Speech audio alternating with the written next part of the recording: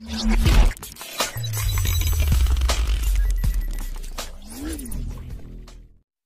சேனலை நீங்கள் சப்ஸ்கிரைப் பண்ணலன்னா மறக்காமல் சப்ஸ்கிரைப் பண்ணி வச்சுக்கோங்க. ஸோ அப்படியே பக்கத்தில் பெல் ஐக்கானை ப்ரெஸ் பண்ணுங்கள். அதில் ஆளுங்கிற ஆப்ஷனை ப்ரெஸ் பண்ணிங்கன்னா நாங்கள் போட ஒவ்வொரு வீடியோ உங்களுக்கு நோட்டிஃபிகேஷனாக வந்துடும்.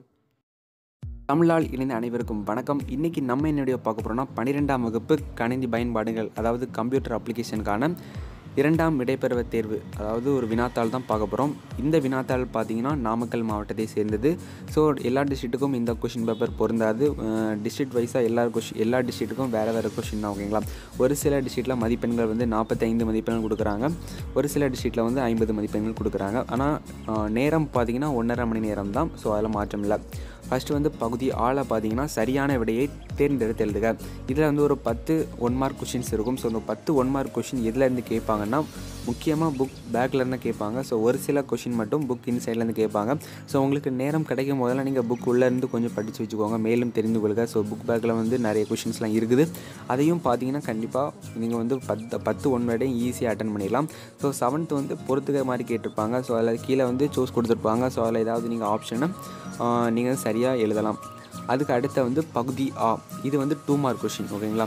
ஏதேனும் 5 வினாக்களுக்கு விடையெளி வினா 5 கட்டாய வினா. ஸோ இதில் வந்து ஒரு 7 கொஷின் கொடுத்துருக்காங்க. இந்த 7 கொஷினில் வந்து 5 கொஷினை நீங்கள் அட்டன் பண்ணணும். அதில் வந்து கொஷின் நம்பர் 5, அதாவது அந்த கொஷின் வந்து கம்பல்சரி கிரியேட்டிவ் கொஷினாக தான் இருக்குது. அதை நீங்கள் கட்டாயமாக அட்டன் பண்ணி தான் ஆகணும்.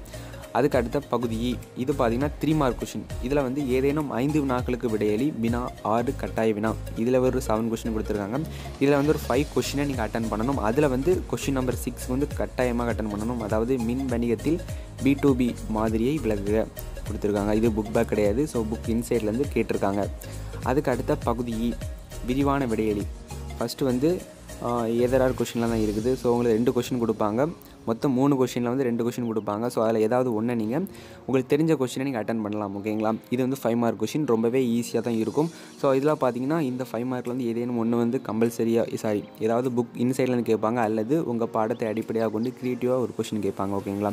ஸோ இந்த வீடியோ உங்களுக்கு பிடிச்சிருந்தால் கண்டிப்பாக இந்த வீடியோக்கு ஒரு லைக் பண்ணுங்கள்.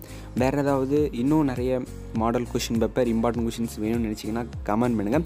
இன்னும் நம்ம சேனலை சப்ஸ்கிரைப் பண்ணலாம், மறக்காமல் சப்ஸ்கிரைப் பண்ணி வச்சுக்கோங்க. அப்படியே பக்கத்தில் பெல் ஐக்கானை ப்ரெஸ் பண்ணிக்கோங்க. அதில் ஆளுங்கிற ஆப்ஷனை ப்ரெஸ் பண்ணிங்கன்னா தான் நான் போடுற ஒவ்வொரு வீடியோவும் உங்களுக்கு உடனுக்குடன் நோட்டிஃபிகேஷனாக வந்துடும். Okay friends, bye bye.